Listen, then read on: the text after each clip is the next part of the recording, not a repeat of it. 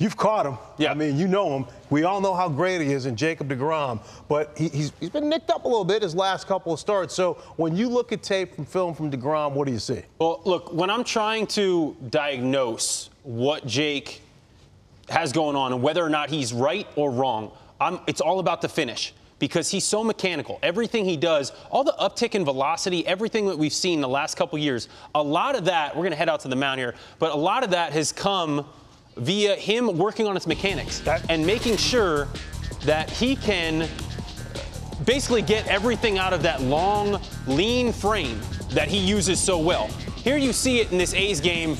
Early in the game, he's throwing some pitches down in the zone, out of the zone. There you see him kind of fall off to the left. That's the kind of stuff I'm looking for. That's when I know, okay, he's not feeling quite right. He's not feeling quite like himself. He might have some adjustments to make today. And when it's your 10th, 11th start of the year, and you're coming off of a 1-year injury, over a 1-year injury, where you didn't pitch at all in the big leagues, that's so important. Now, obviously, he had some frustration because he's a competitor, and he's saying to Angel there, those balls aren't down, those balls aren't down. Well, they were. And he went back and looked at the film, and he saw it. They were down. Well, he just had trouble locating all day because his mechanics weren't quite right.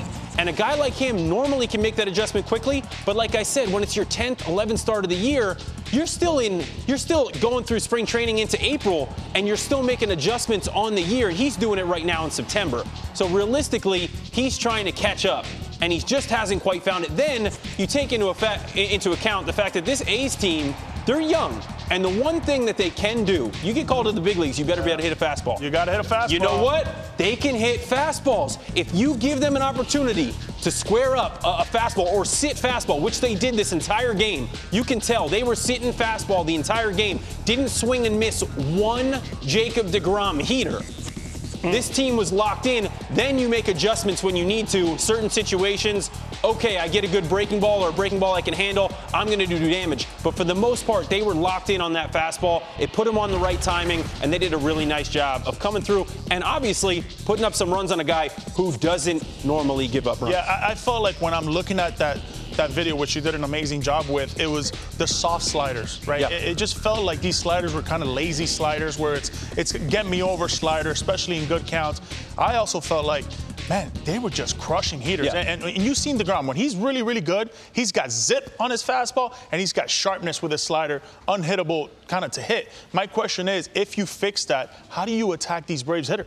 Because all these guys right now, they're as hot as it gets. Yes. If it's 2 o'clock and it's you and deGrom, how do you go about that business? Well, what's fun is, I mean, some of these guys have some history with deGrom. Well, first of all, let's show the lineup here for the Braves real quick as you guys are discussing that here. And look, I mean, yeah, they got history, and these top 4 guys, they're bad boys. I mean, Acuna Jr.'s been heating up as of late. Swanson's had a great year. Michael Harris II. That kind of culminated with when the Braves took off.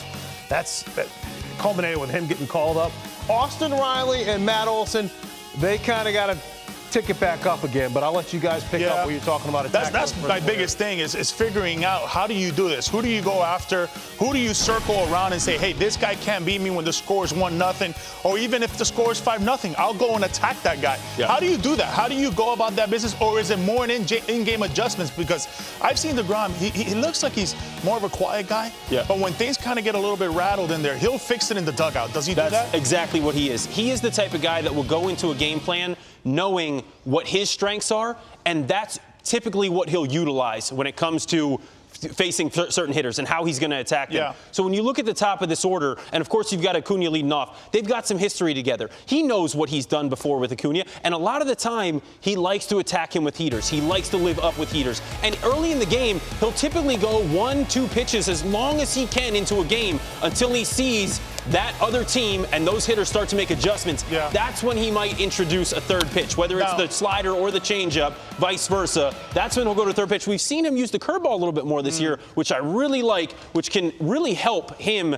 get ahead of some of these hitters and use it at different times. Let me ask you this, because Acuna's hitting over 340 on that slider. Is that something that deGrom is aware of? Or he's 100%. Saying, I don't respect no hitter. I'm Jacob deGrom. Here you go, buddy. See if you can hit it. No, what I like is Jake will take into effect, obviously, what he's seen in the past. He'll take these last couple outings, whatever he's seen against a certain guy, he'll use that the next time out. But to me, with Acuna, he's had success success. Like you said, that slider's giving him some trouble. He knows he's had success with that heater. He's going to go to it. Until he sees Acuna make an adjustment, I don't expect for him to see anything off speed. Until he starts cheating, until he gets out in front of something, takes a huge hack, and you can tell he might be on it, but he's going to have to do some damage on that heater before Jake comes off it. Because we've seen in the playoffs. Yeah, teams that's do what I was that. about to say. They go to one pitch until you make the adjustment, then they'll come off of that. And Jake's great in the dugout, great at conversation. Great at conversation. I think as much as deGrom is so good as well, the one guy that I'm leaning towards is Austin Riley. Yep. And I know last year, he had those MVP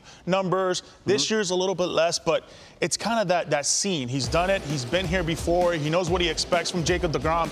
I think if there's a guy that you need to circle and highlight and say, he can't beat us when the score's 1-0, or if we're up 1-0, or we're down 1-0. He is the guy that you got to go after.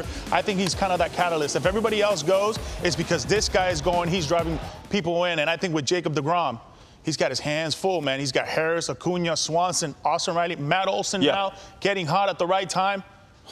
Well, that's the thing. They moved Harris up in the lineup now. Now he's towards the top of that lineup. It gives you another guy to worry about as far as getting on base. For a guy like Austin Riley, you've also got Dansby Swanson up there in the 2-hole. That guy's had an incredible year. There are no weaknesses, and this is a very long Atlanta lineup when you're trying to game plan against it. So realistically, it's going to come down to Jake taking what he does best, whatever that first game plan is. And I think Acuna, he's going to attack him with heaters. Then as you move down the lineup, whether it's Harris, whether it's Riley, whether it's Olson, you get down that lineup, and it's going to be, okay, what are we going to start with? And then what's your go-to? How do we get onto that? The one thing is we got to make sure for Jacob deGrom is he right when the game starts? That's going to be the key. So you really want to focus on, is he falling off the mound? Is he have that little bit of, in his landing, is there a little bit of off balance? That's when I know his mechanics aren't quite right. Because when he's right, you've seen it, it's effortless. It's effortless. That's when you get the velocity. Right. Exactly. Silky. 101, 102. Slider is nasty, sharp. I felt like with deGrom, as soon as I would see him start throwing long toss, you knew he either had it or he didn't. Okay. I mean, because he's 180 yards away, and he's launching the ball, and it's right there. Tush. Yep. He's not missing here. He's not missing there, right? And that's something he's had from day one. He's 120 feet away, and he's slinging it. And I'm telling you, man, it was boom, boom, boom, playing catch, playing long toss. But with accuracy, that's when you know he's right. Real quick, we're going to move on, but real quick. Some people will look at deGrom last couple starts and say, oh, he's coming off of the shoulder injury, whatever it is. Maybe there's some arm fatigue. You say that's not the case. I don't think so. No, just from what I've seen, I'm seeing some mechanical issues. Okay. And that's something that, like I said earlier, he's basically in his April, if you will, because he had spring training. He kind of ramped up as well as he could before he got to big league games. But realistically, that was when he started ramping up. Yeah. So his first few starts were spring training. Then now he's in April. Now he's going through that first little bit of, okay, trying to make adjustments, figure out who I'm going to be for the rest of the year. You don't see those dominant pitchers really become dominant until May and June when they've had enough repetitions under their belt. Obviously, a guy like deGrom's been around long enough. Right. He's got him that he can make those adjustments a little bit faster than a young guy will. Similar a la like a Clayton Kershaw comes back, and he's himself right away. Justin Verlander has all that success this year, coming off of 2 years off, because he's had all those repetitions in the past. So to me, it's not necessarily an arm fatigue or he's tired or there's an injury. All about just finding those mechanics. 5 innings, 12 punchies. When you're a guy that can do it against a team, like if you're a hitter and you know that you're going 3 for 4 and you're gonna, I'm not leaving home without one, right? I'm gonna get my 1 or my 2. deGrom has that with the Braves.